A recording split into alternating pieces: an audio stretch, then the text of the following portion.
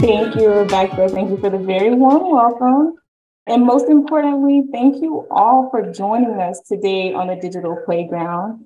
As previously stated, I'm Kathryn, and I am calling in today from the great state of Texas, specifically Dallas, Texas.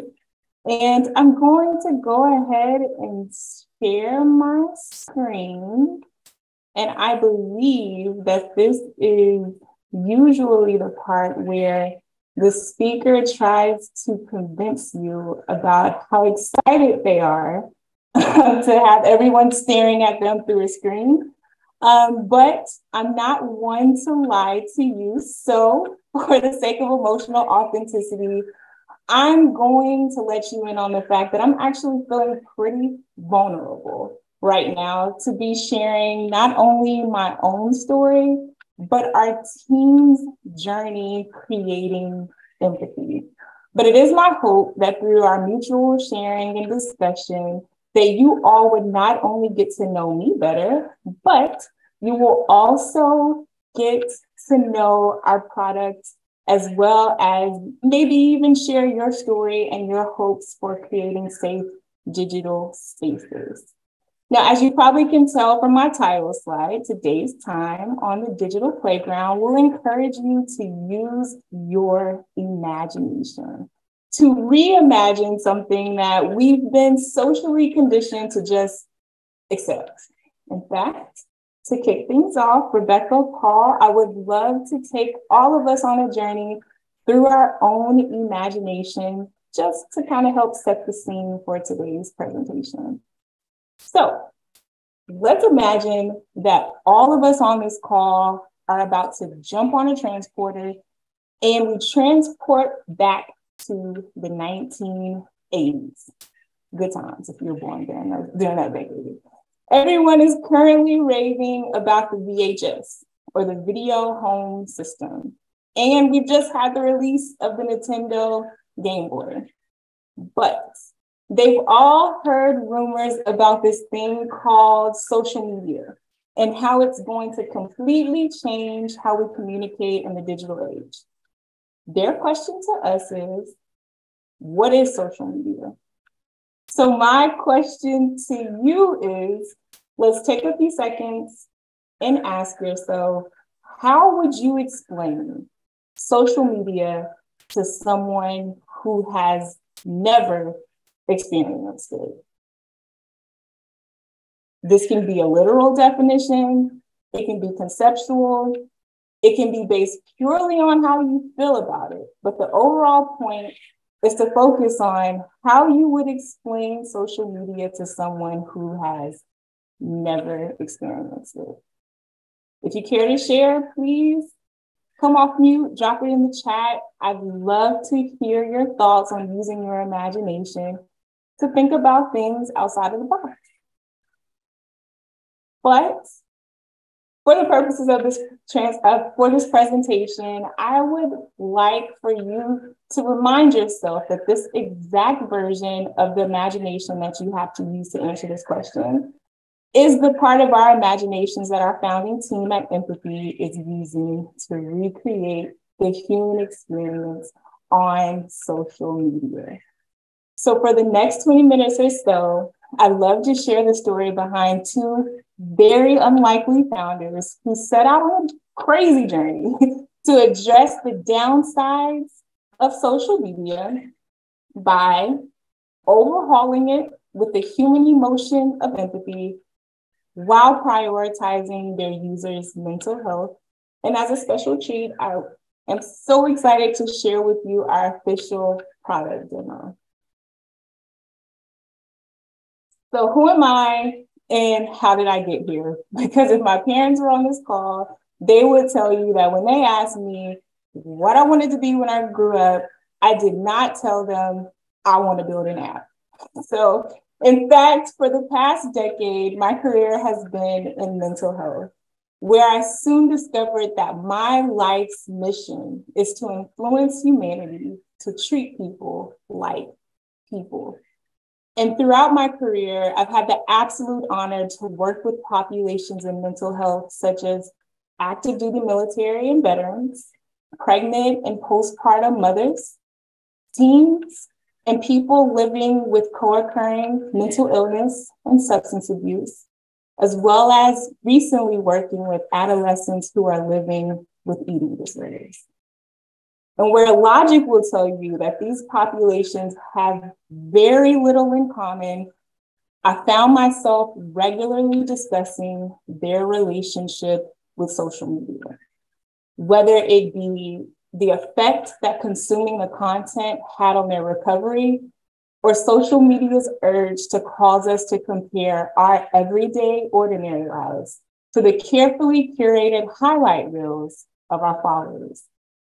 And at the time, the only solution that I could offer them was to take what I call the great social media cleanse, which you get off of it, you feel better, you go back on it, and the vicious cycle just repeats.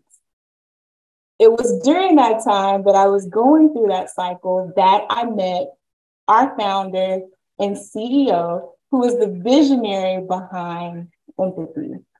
And he gets asked all the time, how in the world did you originally envision the concept of empathy? And if he were here today, he would tell you that beautiful, heartwarming story that hooked me in my first conversation with him.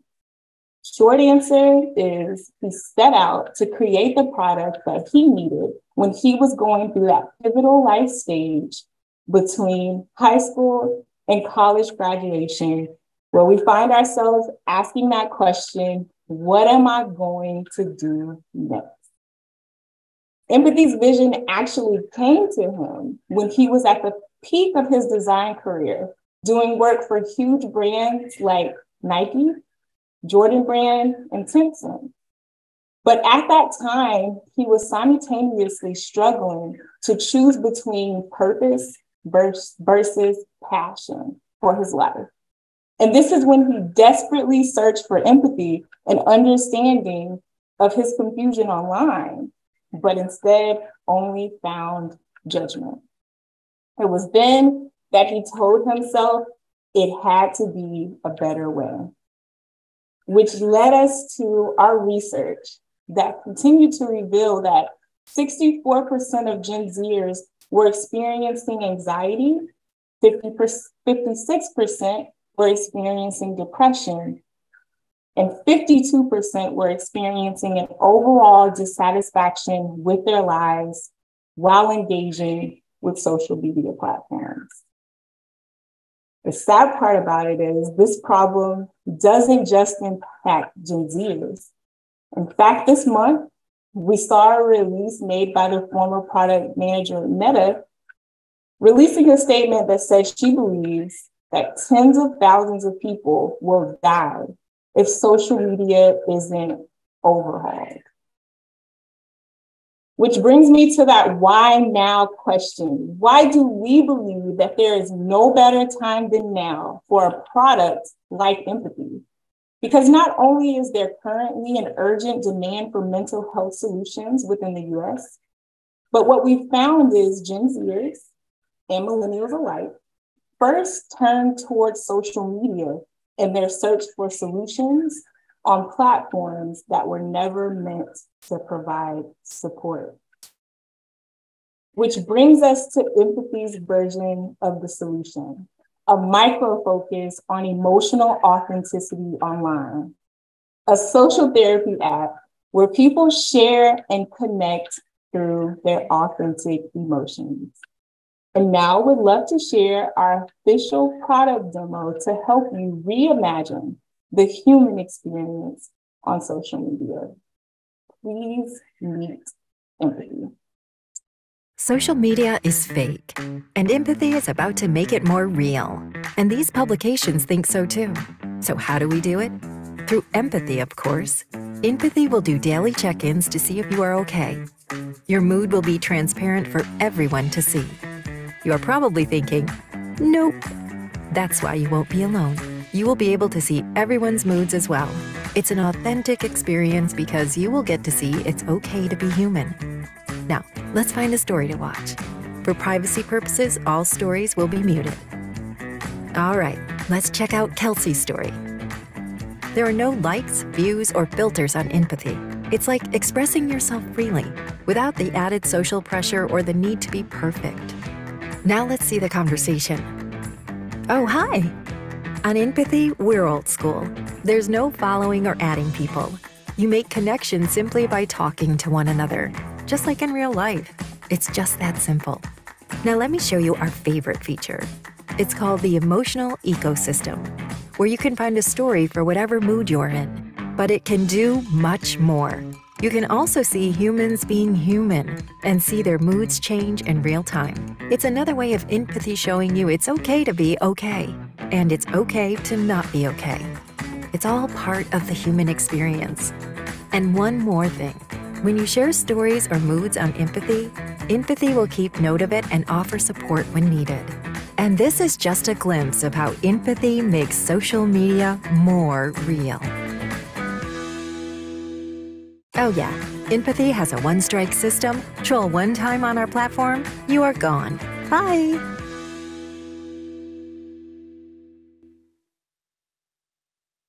Now, it is my hope that you not only have a better understanding of our product, but that I can use the second half of this presentation to sort of read your mind and guide you through our inspiration for the features and the benefits of Inpathy through the breakdown of about 4 questions, the first one on your screen now, that we have asked ourselves throughout our journey. I love this question. Can we even reduce social pressures on social media? And here's how our team thought about it. Our approach is to first start by removing the numbers-driven focus of likes, views, and followers, and instead encourage our users to connect and curate their content based on their mood. This focus not only allows our users to get a glimpse into their own emotions and identify them, but it also allows them to see how their content makes their connections feel. So Inpathy will check in on you up to 3 times a day, asking you a question, simply, how are you feeling? This will allow our users to follow their emotional journey through their personal dashboard, or what we like to call their mood journal. This also will allow Inpathy to provide any necessary mental health support. And then there's my favorite feature, the emotional ecosystem, which is a real-time glimpse into the human experience where you can see people's emotions changing in real time. And on Inpathy, I like to say we're old school. You create connections through communication, just like in real life. So you can say goodbye to the click of a button, allowing you to have access to someone's life who you've never actually had a conversation with. Additionally, we promote community support and privacy through the use of our one-strike system that you saw in our demo. Continuing that conversation on privacy, what happens on Inpathy stays on Inpathy, meaning that screen sharing or sharing content outside of Inpathy is disabled. I like to think of this as a similar practice to products like Netflix, where it's only content allowed to be viewed on Netflix. And another mental health focus of Inpathies is our use of the color wheel of emotions and the ability for users to choose to consume and curate stories for every mood.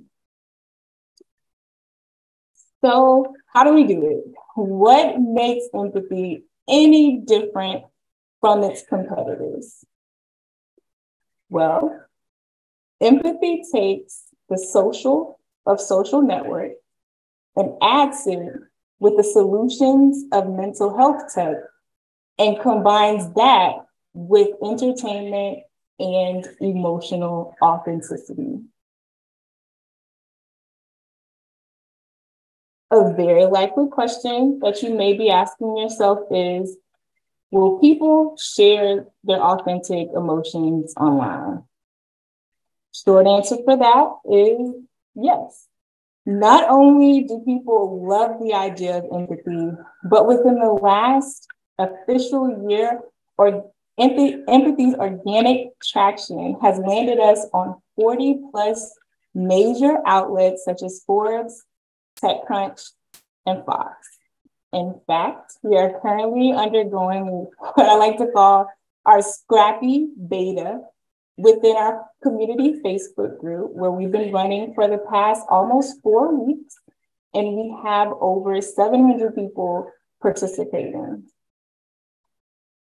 71% of those members are active, and we see about a 15% growth weekly and 170% increase in engagement. I've also included some customer personas here where you can see that people are indeed sharing their authentic experiences. But not only that, but through the power of communication, they are receiving the human emotion of empathy in return for their authenticity. And then there's this question. Can social media even be ethical? And where we're currently sitting, this is highly debatable, but here's how empathy plans to go about it. Instead of driving volatile customer acquisition campaigns and then placing the burden on users to prioritize their own online safety, we plan to build our business on ethics, including first, co-creation. We believe that it is unethical to build a product for a community of people without putting their voices and insights at the head of the table. Empathy will also utilize AI-based content moderation for digital trust and safety. We will also utilize ethical algorithms that ensure fairness, transparency, and privacy. And that wouldn't be me if I didn't plug our small but mighty team of advisors and early adopters that, as you can see, have professional backgrounds in design and mental health and social media and digital trust and minor safety. But if you ask Kathryn, our 2 youth advisors play the most important role in product development at Empathy. And to wrap it all up, I would like to answer this question. Where are we and where are we headed? Well, as Rebecca mentioned early on, we're currently finishing our time with Techstars Detroit.